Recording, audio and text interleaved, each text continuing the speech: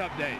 Mr. Excitement Terry Glenn's not going to make it today because of that injured shoulder, Coach. Well, Terry Glenn might not only be the finest wide receiver in college football at catching 15 touchdown passes, but when you take him out of your passing game, you also indirectly hurt your running game. Now the defense can make a stronger commitment to stop the run. Now, Illinois has beaten Western to Pasadena. Just an unbelievable football story unfolding in Evanston, Illinois. And Eddie George, and it's not going to be easy for 6 yards. John Saunders, this Illinois team, and a lot of it traces right back to Coach Tepper. All right, 1st and 10 now for the Bucks. They're coming out from their own 47-yard line, and George has found daylight. Dick, he's able to find some daylight on both sides of that line, especially the right side. Well, this offense flanked out to the left side of Bobby Hoying now. This is Eddie George. George picking his daylight out to the 10-yard line.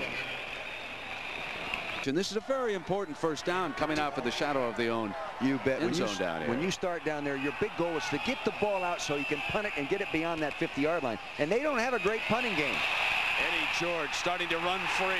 Breaks it on the left side. All the way out to the 33-yard line. Now you're watching a 6'4", 230-pound running back who runs with the skills and agility of a 6', 200-pound guy. He gets outside, good foot, cannot let him out of there.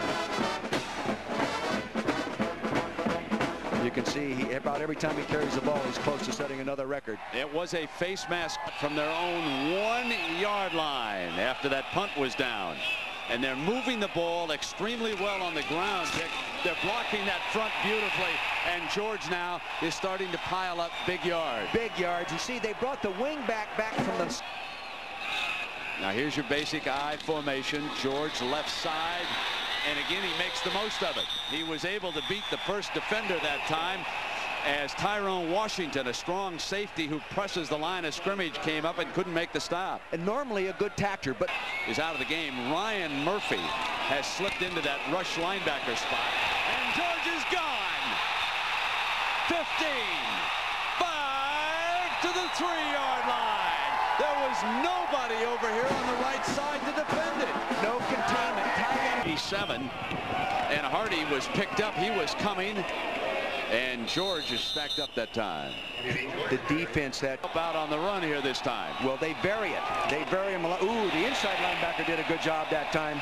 They vary Hardy. They play him as a... Give him another gap. Bucks lead it by 7 right now. Here they come. Right back up the middle, and George just breaks off for another big gain to the 30-yard line. Hey, this could be, hello, Heisman Trophy.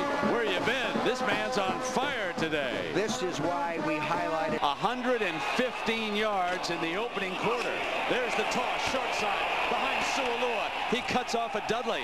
One of the things that's impressing is the way Dudley is starting to block. Butt over there. I mean, he just hooked him. He looks like Brady last year. Off to the right, and what a start for number 27, Mr. George. Coming at you again. Another big hole. Slams inside the 15-yard line.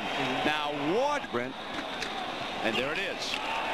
It was George. He should have stuck with the pass. Yeah. Coach Simeon Rice coming. See, they had 3 defenders out on the slot, so that's a 3-and-2 situation. Game plan wise, they're going to try to run against that because there's 1 fewer guys to block at the point. Hanley, he's scored. He's the motion.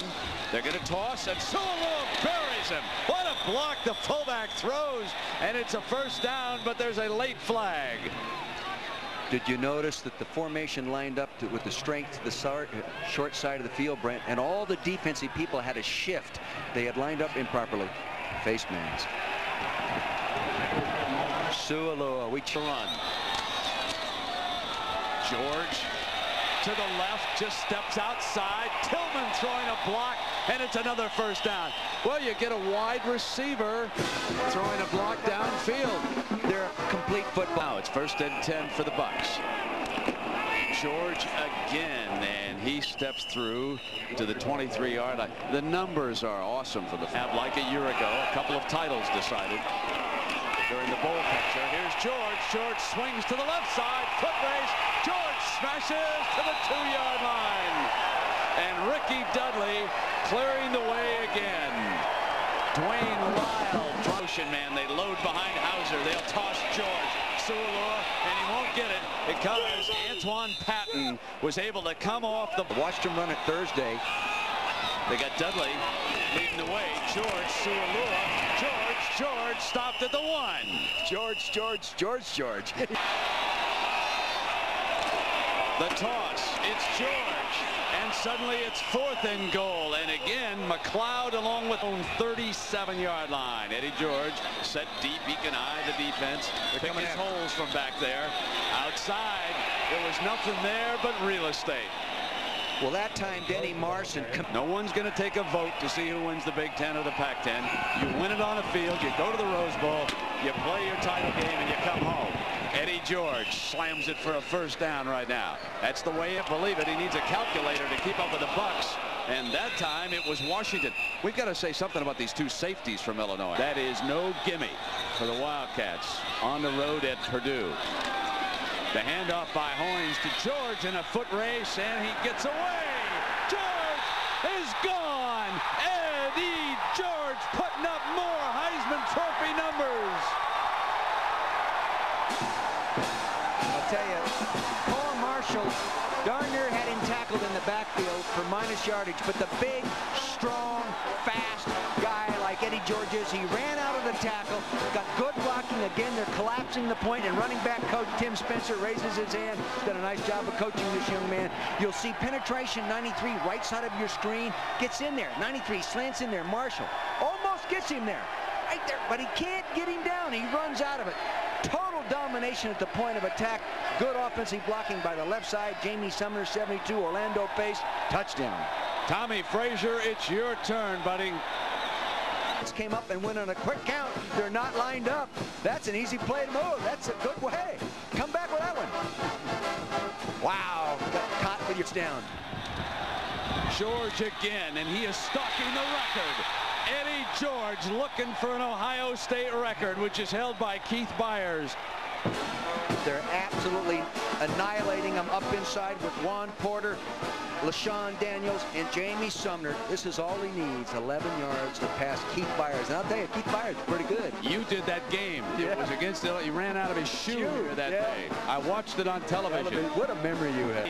Eddie, the crowd very well aware of the impressive numbers that he's putting up here this afternoon. They'll stick with him, and nothing doing that time to the 20-yard line. And a half minutes to go. Penetration. They got some penetration that time. Mickey Johnson, 94. You and I still have a Nebraska game against Oklahoma, and I'm very impressed with what Tommy Frazier has done. Here's George battling back to the 29-yard line. I'm very, very impressed with how fourth down now. And George slants. 1st down, 25. Passes his way to the 18 and draws closer and closer to Byers' record.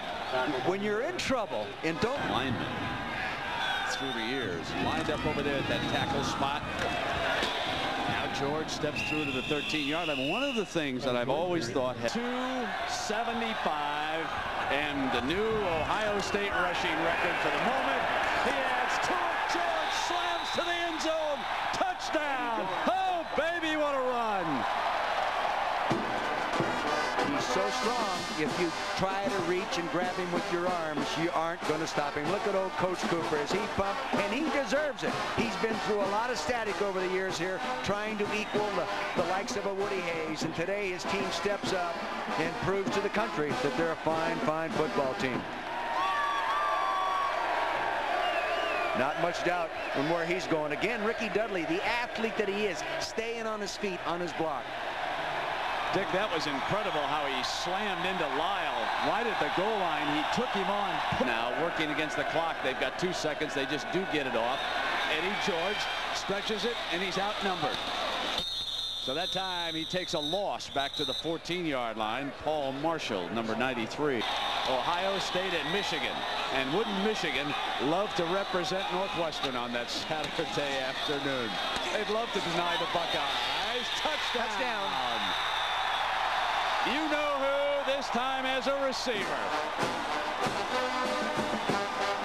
That's his 3rd touchdown of the game.